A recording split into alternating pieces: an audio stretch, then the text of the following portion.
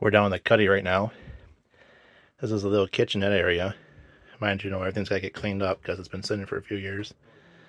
Microwave, sink, refrigerator, freezer. That's the electrical panel for the cuddy area. There's storage in here. There's a dining table set here. You can seat 4 people with radio systems down here and fans. That radio is AM, FM, and it has a cassette player, which could be upgraded pretty easily. All the systems work down here. We tested everything. This folds out for sleeping. Nice little couch sofa area. Mind you, there's those life jackets and the topper for the boat, the canopy. If you go walk back this way, there's a bedroom here with curtains that close and closets on each side. The mattress folds up and there's a big storage compartment underneath the mattress in the middle. There's also storage down there in the front you can access pretty easily too, with lights and fans.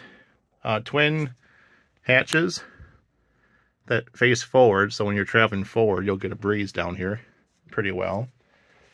And has a full head. So the head is kind of cool because it has a toilet.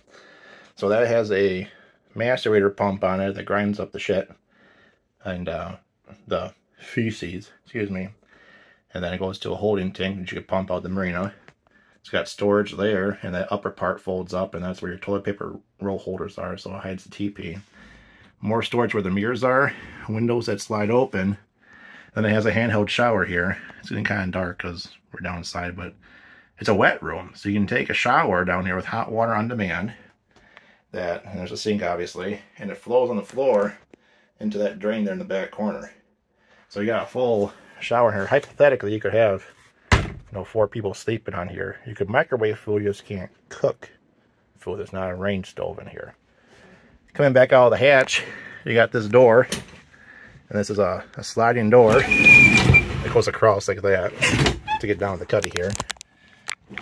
Need some grease and oil, plus there's other stuff in the way. That's why she ain't moving very well right now. But you got a deckhand seat, storage underneath both. Again, here's the glass that slides. Then there's the helm.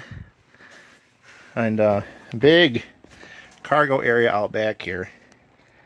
Get an idea how big this is. It's probably maybe 6-7 foot long. And then there's the full beam of the boat. The boat has a 13-foot beam. So she's 2 feet wider than Marigold, so she'll rock and roll a lot less. The cushions for these seats are up in the cuddy. And there's a swim platform out back. Here, to give an idea, that platform will sit above the water. So where you sit in the boat, you're about 2, maybe 2.5 foot higher than where you sit in Marigold. So there's a lot more freeboard on her. And the colors are kind of cool. They're red and white. They match the lighthouse. So I'll take some pictures on the outside, show you guys what we can, and go from there.